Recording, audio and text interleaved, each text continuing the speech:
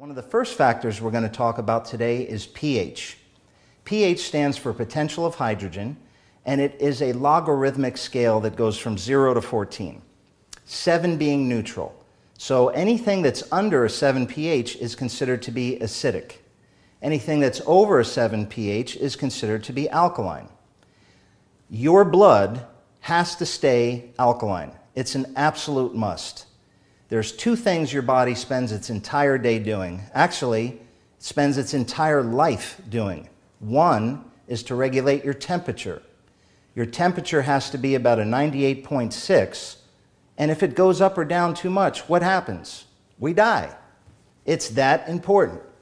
So, did you ever think about the fact that if you take a mouthful of ice, that your body immediately has to do some regulating to make sure it doesn't drop your body temperature too low? We're amazing machines, so your body regulates that temperature. But did we also know or learn in school that the body spends its entire day regulating pH? Well, it's true. And I was never taught that. I mean, we all remember as kids our mom sticking the thermometer under our tongue, but did she ever put a pH strip on our tongue to test our alkalinity? Well, it's just as important. So your blood maintains about a 7.3 to a 7.4 all the time. Now remember, you have other fluids in your body besides blood. You have your water system, you have your urine, you have your saliva. It's all part of your water system. So the other fluids outside of your blood can be extremely acidic. But here's how your body works. When you put something in your mouth, let's say it's a 4 pH. Let's say it's a hamburger, and that hamburger is a 4 pH.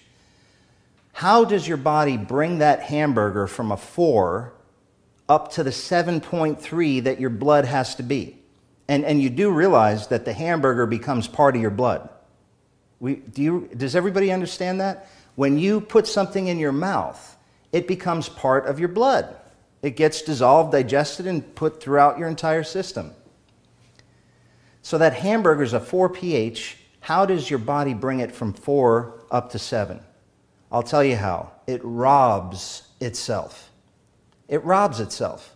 It will take calcium from a knee joint. It will take magnesium from your eye socket. Do we wonder why we're wearing glasses at 30 years old? It will rob from anywhere in the body, and this is called your buffering system.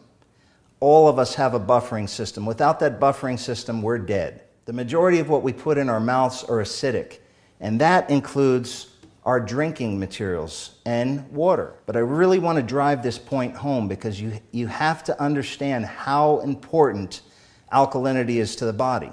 Now, everybody wakes up in the morning and you have something called your energy pool for the day. There's a certain amount of energy you have, and that's it. When that energy's gone, it's time to go to bed. You need to rejuvenate, right? So if your body is spending its day and your energy pool neutralizing all the acids that you're putting in your mouth, why would you expect to be energetic? Do you understand why you're craving soda all the time and coffee all the time, or you have this crash in the middle of the day? Your body is using all of your energy supplies to buffer the acids that you've been putting in your mouth. I mean, I was guilty of the same thing for decades. I was so shocked when I found this information out. And of course, I put it to the test, and my life changed so dramatically, just like yours will.